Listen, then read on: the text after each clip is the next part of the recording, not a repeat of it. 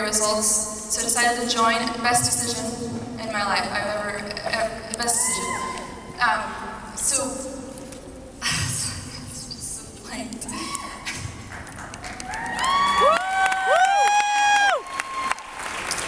I was in a very unhealthy relationship, so this business gave me the strength to get out of that relationship.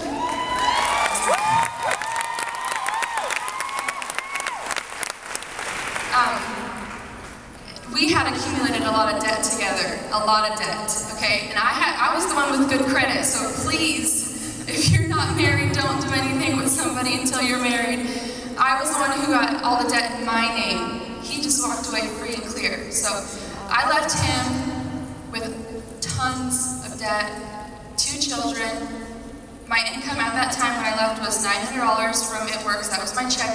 I found an apartment for $600.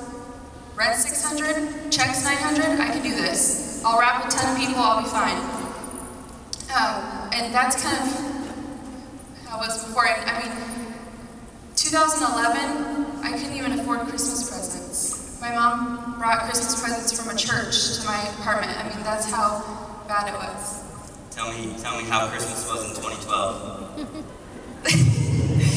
That list was really long, and I got to buy every single person on that list a Christmas present.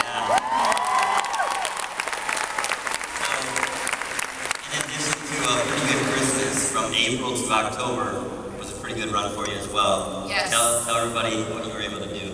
Okay, best advice with money that I received was from my mentor, Tina Beer. She said, I called her crying in April. I said, is this real? Come look at the computer. Is this like, are they serious right now? I think I have it mixed up with someone else. But it was real. It was in the bank. So she said, do not change your lifestyle.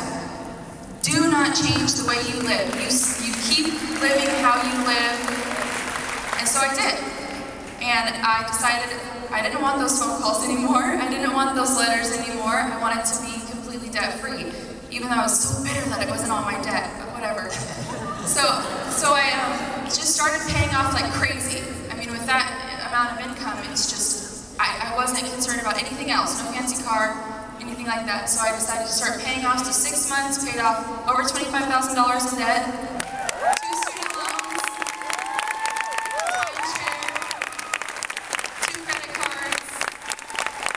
Pretty cool stuff. A pretty cool run. I mean, almost $30,000 in debt. What do you say to the crowd that may be experiencing some of the debt that you had last year this time? Please write something down that you want to accomplish before you leave here. You have at least one thing. If you're an overachiever, a few more. But at least one thing that you want to do before you leave conference, before you leave Florida. Have it in your calendar, what you want to accomplish. It will happen. Awesome. Give it up one more time for Rinda.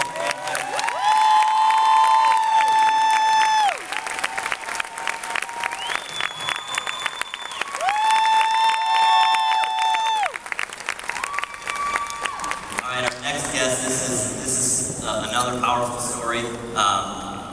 You know, I've gotten to know both of this couple a little bit more over the last